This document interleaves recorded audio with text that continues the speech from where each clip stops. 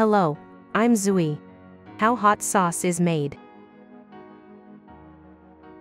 Hot sauce is a type of condiments, seasoning, or salsa made from chili peppers and other ingredients. Many commercial varieties of mass-produced hot sauce exist in markets and restaurants. It is widely used in nachos, tacos, burritos, etc. Hot sauce can be used in a wide range of recipes, from marinades and dressings to soups and stews.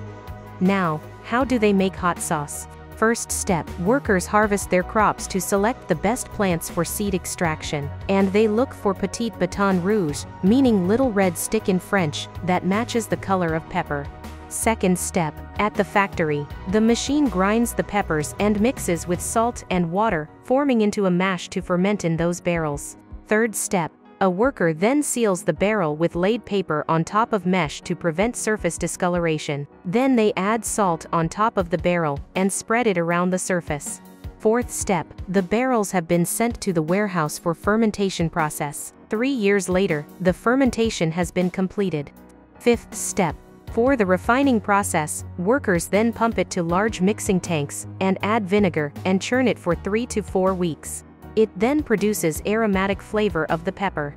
Sixth step, in two-stage milling process, the first mill extracts the pepper pulp and the second mill removes the seeds. Then the process has been completed and hot sauce becomes ready.